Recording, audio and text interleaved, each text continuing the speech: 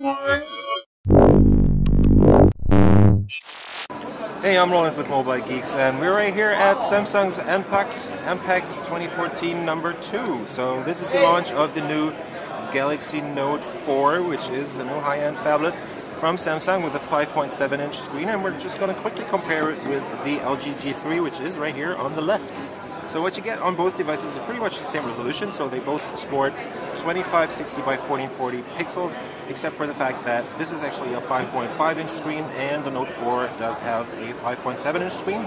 Also, technical difference, the Note 4 has a much brighter, I think. Let me just check on the brightness. Yep, we're all set to the maximum. So as you can see, the screen on the Note 4 is actually quite a bit brighter than on the LG G3, which has a TFT LCD screen. It's also great screen, IPS panel and stuff, but still it is a bit dimmer. Also, slight difference in the size there, and as you can see, the two devices are totally different. Those 5.7 inches have to go somewhere on the Samsung right here. Let's just quickly take a look at the dimensions while I'll tell you about the specs. So the new Samsung Galaxy Note actually is about like 2 or 3 millimeters wider, and it's also more than a centimeter taller than the G3 right here. Technically, the Note 4 is definitely more advanced since it sports a Snapdragon 805 in here, going up to 2.7 gigahertz on the quad core, or even if you get the octa-core 64-bit SoC from Samsung, that's also available in the Note 4. There is a 64-bit CPU, while the G3 still sports the Snapdragon 801, which is now kind of getting old as Samsung is launching the Galaxy Note 4 right here. Other than that, they're pretty much identical, except for the fact that the Note 4 sports a pen, which is in this case missing, or seems to be missing right here.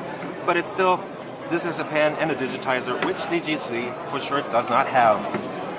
Let's just quickly talk about the rest of the specs. So we have the 3GB model of the G3 right here. There's also 3 gigs of RAM in the Note 4 standard, 32 gigs of minimum flash storage. There's also going to be a 64 gig version of the Note 4, which the G3 doesn't offer in this case. Let's check out the cameras back here. Samsung still does it the kind of old way, so in this case we're talking about a 16 megapixel camera that now also sports an optical image stabilizer, which the G3 also has, but the main difference is here that this is only a 13 megapixel camera, whereas this is a 16 megapixel shooter. What's also a difference, or a big difference between the two devices concerning their cameras, is that the G3 has their laser autofocus in here, while Samsung still does it the common way that is known from all the other smartphones that you might have been getting in the market. Also, design-wise, rear keys on the Galaxy Note 4, where the power button is on the right on the Note 4, and the rear keys are on the G3. I got that mixed up in this case.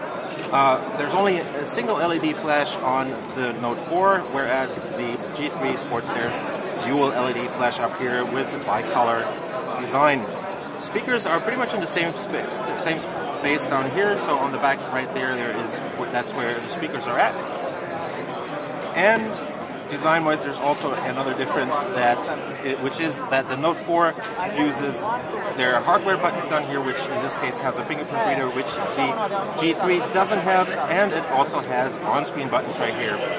Battery size is pretty much the same, but the Note 4 has a 3220 mAh battery, while the G3 only sports a 3000 mAh battery. Let's just put them both on top of each other so you can see kind of the size of the two devices again.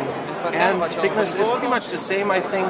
I think the G3 is a bit thicker, since the Note 4 is only 8.5 millimeters thick, but in weight, the Note 4 is actually a bit heavier, since it's coming in at 176 grams, where the G3 is only 150 grams in this case. Front cameras are only, the G3 only has a 2 megapixel camera, and the Note 4 has a 3.7 megapixel camera right there.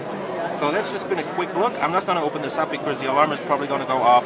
You can peel off the back on both devices and add a micro SD card slot, or put a micro SD card into the slot that's special for that. And yeah, that's pretty much it. They're both running Android 4.4 KitKat on here. Let's just quickly look at the performance of both devices. The G3 is a bit struggling with the high resolution in this case, so we all know that it's kind of having their micro stuttering going on right here. But the Note 4 seems pretty smooth actually. I guess Samsung has been doing some stuff here to minimize jitter or whatever that's going on right here. So TouchWiz seems pretty performant on this device in this case. So yeah, that's just been a quick, very, very shallow comparison between the Note 4 and the LG G3 in this case.